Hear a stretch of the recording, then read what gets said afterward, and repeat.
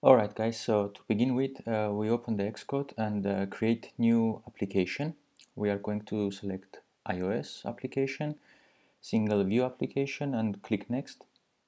I'm going to call this quick chat. You can call it as you want.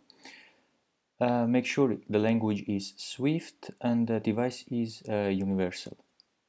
Click next, and I'm going to save it on my desktop.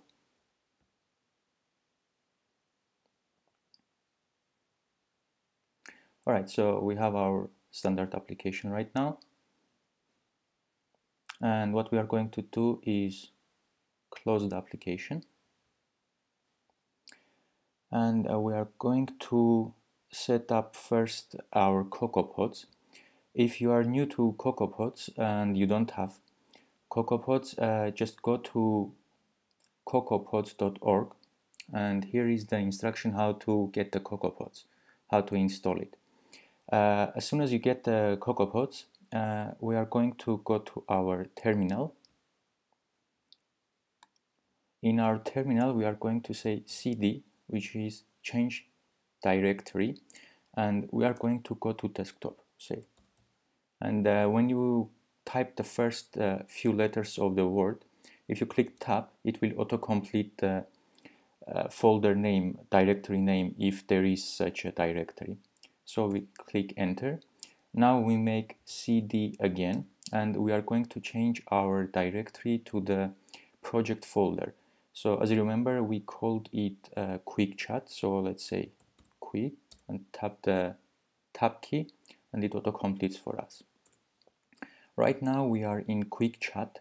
In order to test what you have in the current folder, current directory, you can say ls and press enter, and it shows us what is in our current directory. So we have quick chat test, quick chat Xcode project. And in order to use the CocoaPods, first we need to create a pod file. To create a pod file, once we are in our project directory, we are going to say touch pod file. Click enter, and let's go to our project directory.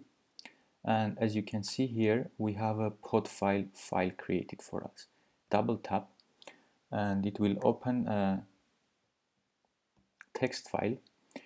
Here we are going to set what pods we want to be installed in our project.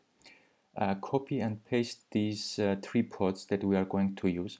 Make sure these brackets, you put the straight ones. The best way to get this done is to copy and paste just to CocoaPods file in order to not get any errors later on. We save this pod file and close it. Let's go back to our terminal.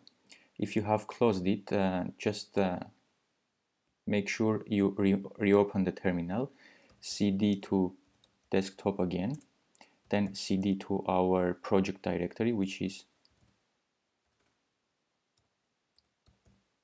quick chat, and let's call the ls again and see what files we have right now. So as you can see, we have a pod file, and in order to install the pods in our project, all we need to do is to say pod install, and CocoaPods will take care of the rest. It will download all the required files and it will create a new project for us. So let's wait for a few seconds until it finishes the downloading.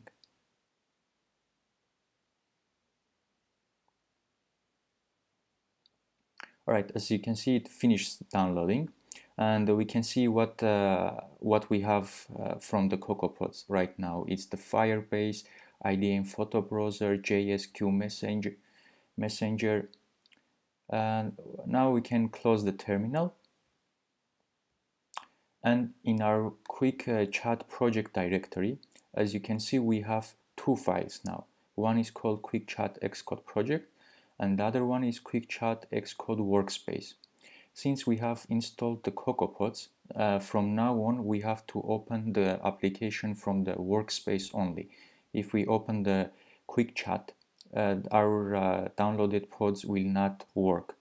So make sure that every time you open your project, you open it from quick chat.